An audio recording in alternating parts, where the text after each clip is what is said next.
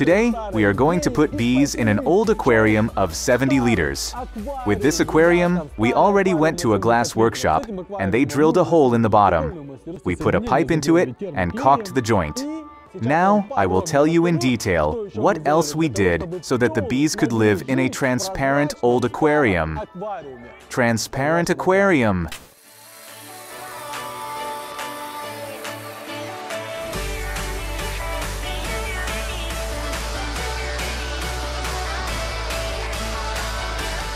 As you know, bees live on frames like this. Of course, we can't just put them in an aquarium, so we had to do some things, namely, assemble these things. Our modifications become tight in the aquarium, and now the frame is very easy to place inside, just like a normal beehive. But that's not all.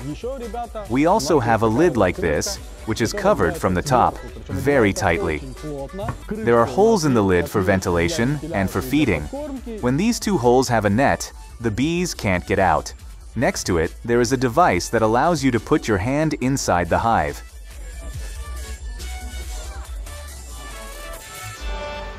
In addition, our hive is equipped with a thermometer, and the most important thing is that the bees in the transparent hive will live in our hangar. We have already prepared a place near the window and are moving the aquarium there.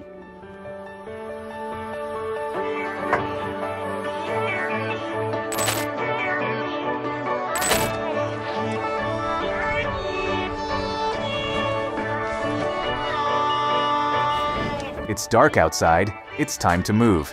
The bees have moved from the apiary to their new home.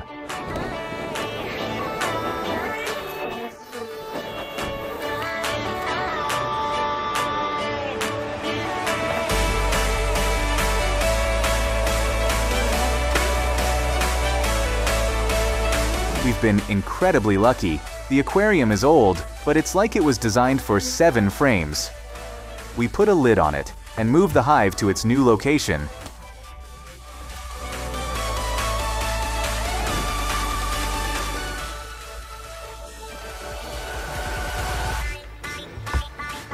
Now this is the pipe that has to go outside. The bees will enter the hive through this pipe.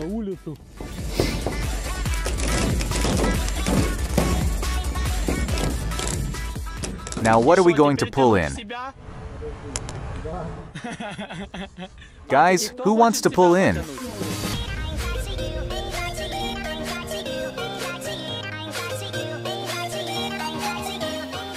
A bee is outside the hive, has flown to the hive and is begging to come in. It's good to have a window like that. Go home! When we transplanted the bees, it was 11 degrees Celsius outside. Now it's over 18 degrees Celsius. In just a few minutes, the bees have raised the temperature by 7 degrees. When we moved the aquarium, the fixture that holds the frames shifted, and now the frames are held in place by the last few inches. Now the bees have to seal all those places with propolis. It's a super strong bee glue, and we'll see how they do after a while.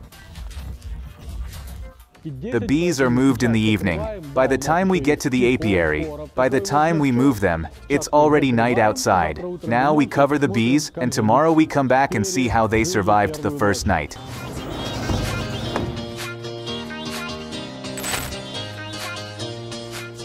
So, first fun observation.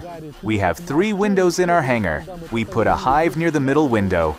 The bees fly out to look for nectar, and when they come back, they can't even figure out which window to go to. Of course, the bees near the middle window are the most numerous, but there are also a lot of bees near the outer windows. I will have to paint the entrance near the hive to make it easier for the bees to orient themselves when they return to their home.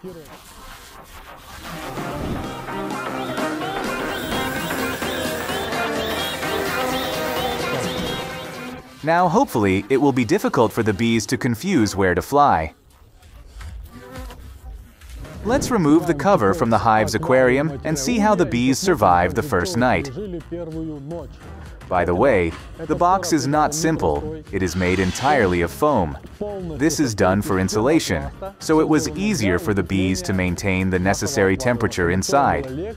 By the way, the temperature inside is already close to 28 degrees Celsius. Now I'm bringing the microphone closer, listening to the humming inside the hive.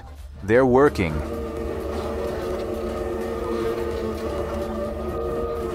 We did something wrong last night. We put wax on the edge and wanted to see how the bees would build the honeycomb. Actually, you put the honeycomb in the middle of the hive. The bees don't even notice the frame. They start building the honeycomb on the back of the glass. Boy, get out of here. They've built honeycombs in several places. 1, 2, 3, and here's the biggest one. And that's just in one night. At the end of the aquarium, by the way, Beehive, Aquarium. A cemetery has formed, just as in ancient Sparta, where weak boys were thrown over the cliff. The bees take their sisters to the end of the hive, or they move there themselves to retire. Most bees are constantly at work. They perform many different functions to keep the bee family alive. There's a clear hierarchy. All the work is distributed, although from the outside it looks like some bees are doing nothing.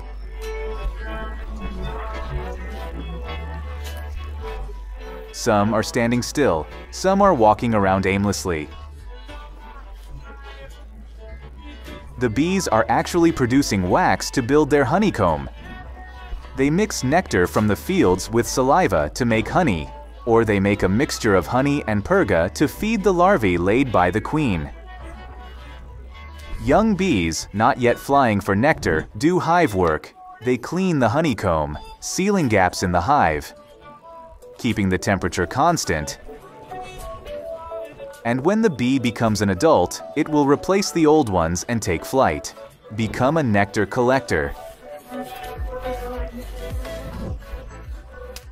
Hype the raccoon is incredibly curious and climbed out to see the hive from above, but I don't think he ever realized it was the same honey factory. The raccoon shook the hive so much that if the bees hadn't applied propolis to the places we talked about earlier, everything inside would have fallen apart. Previously, in the video Enemies of Bees, we showed the wax moth. More specifically, the enemy of bees is not the moth itself, but its larva. This little white worm is the only creature in the world that feeds on wax, and when the bees find the worm, they'll throw it out of the hive. Now I'm going to show you what happens when beekeepers leave frames of wax unattended.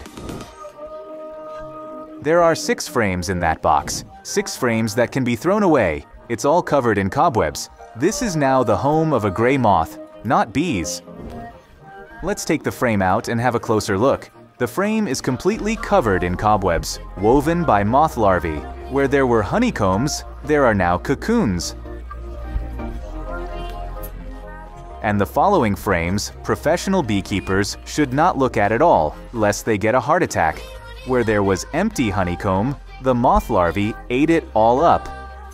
And there's a hole here. The larva has eaten all the wax. The only thing holding the honey together is that it's once sugared.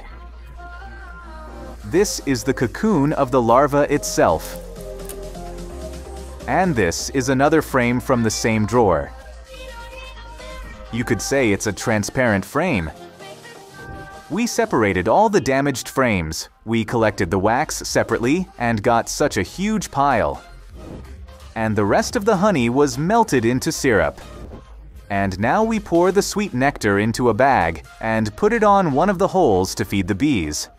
And on the other hole, we put a mixture of honey, milk powder, and soy powder. After a while, we will see which food the bees choose. 3 days have passed. Let's see what the bees have chosen, syrup or candy. If you look from below, you can see some bees sitting on the syrup and taking the syrup out of the bag. There is even some kind of fight going on over the sweet nectar. But it looks like the bees are not interested in the candy at all. Now look from above. The bag has been almost empty for 3 days and it looks like the bees need to add more syrup. The bees are not interested in the candy at all, not even a piece of it. If you want to see more bee videos,